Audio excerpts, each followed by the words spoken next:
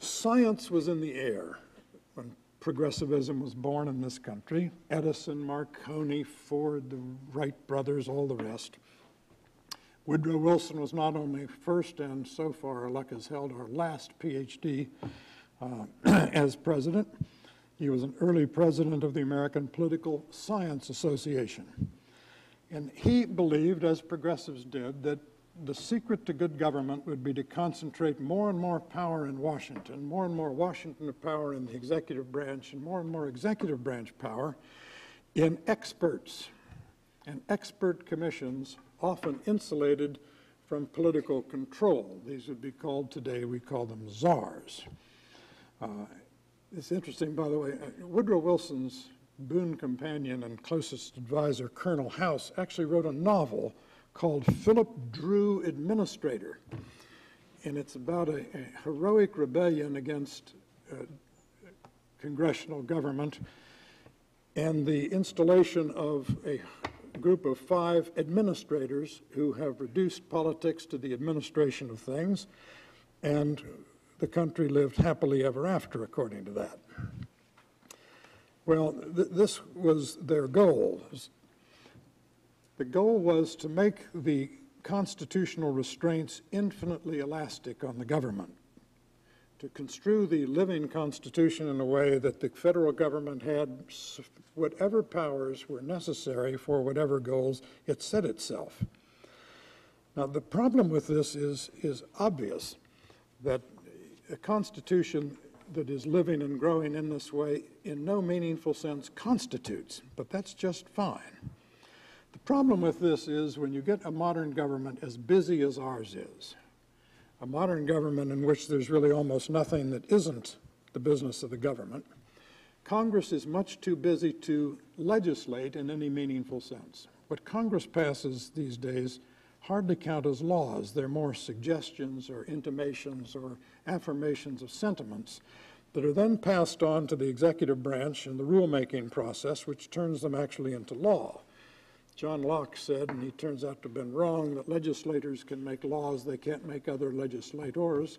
In fact, what Congress does with its lawmaking today is turn the executive branch into the real lawmaking institution of the government.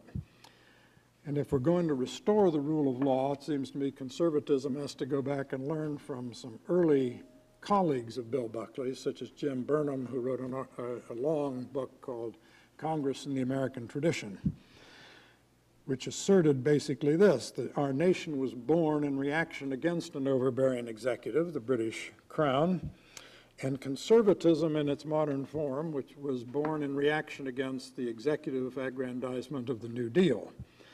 And conservatism, and indeed I think, as I'm suggesting, the rule of law depends on a limited government that does rather less so that Congress can, in a meaningful sense, legislate and write laws for it, but also a government that, again, locates the lawmaking in the responsible and accountable legislature. The problem is that we have now, in the process of producing the government that progressives have wanted, we've produced a presidency that is a kind of watery Caesarism, a cult of the presidency indeed. And this is again because all the barriers to the expansion of the political purview have now gone down. The late James Q. Wilson, who died last year, probably the most distinguished political scientist of my lifetime, once put it this way: our politics once was about only a few things.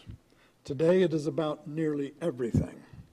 Until rather recently, the chief issue in any congressional argument over new policies was whether it was legitimate for the federal government to do something at all. That was the crux of the dispute over Social Security, welfare, Medicare, civil rights, selective service, foreign aid, international alliances, price and wage controls, economic regulations. Once, however, the legitimacy barrier was fallen, new programs need not wait the advent of a crisis or an extraordinary majority, because no process and no program is any longer new. It is seen rather as an extension, a modification, or an enlargement of something the government is already doing. Well, this is the way we live now. Reasserting congressional supremacy simply begins by noting that Congress is constitutionally the first branch of government. It is Article 1. I don't know if you've ever been to the rotunda of the archives and seen the Constitution on parchment underneath 4 panes of glass. 2 of the panes cover the first branch of government because it is most of what the Constitution talks about is that. Instead, what we have today is almost entirely a presidential system. The grotesque and swollen nature of the office, and I'm not simply complaining about the current occupant, under both parties is by now, to some of us with small r Republican sentiments, simply grotesque. And this has to do with the coming of a theory that intersected with a new technology, broadcasting, movies, and all the rest. The theory was that, Woodrow Wilson's theory, that the country needed a strong, charismatic president to interpret the country to itself, to make articulate its inchoate aspirations, yearnings, and desires.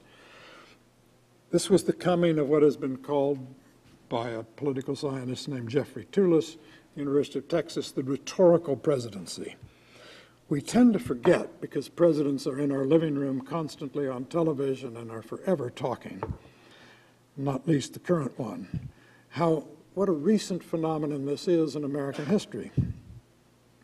The average number of speeches given for public consumption by George Washington was 3. John Adams gave 1 a year. On average, Thomas Jefferson 5, James Madison none, not 1. Lincoln at Gettysburg, as you probably know, was not the featured speaker. He was there as a warm-up act for a man named Edward Everett. Lincoln spoke for about 2 minutes and 50 seconds, something like that.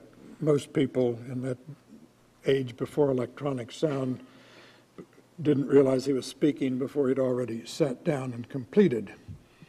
Andrew Johnson, poor devil, was impeached for his presidential rhetoric. The man who succeeded Lincoln was a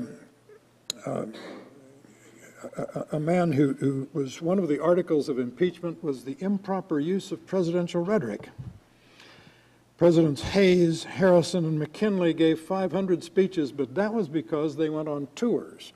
And during the tours, they would say things like, Harrison said, "Public affairs is in some measure prohibited to me." They were simply not allowed to talk about them. McKinley, in all of his public speeches, never made any mention of the Spanish-American War, the coming of Jim Crow to the South, or the war in the Philippines.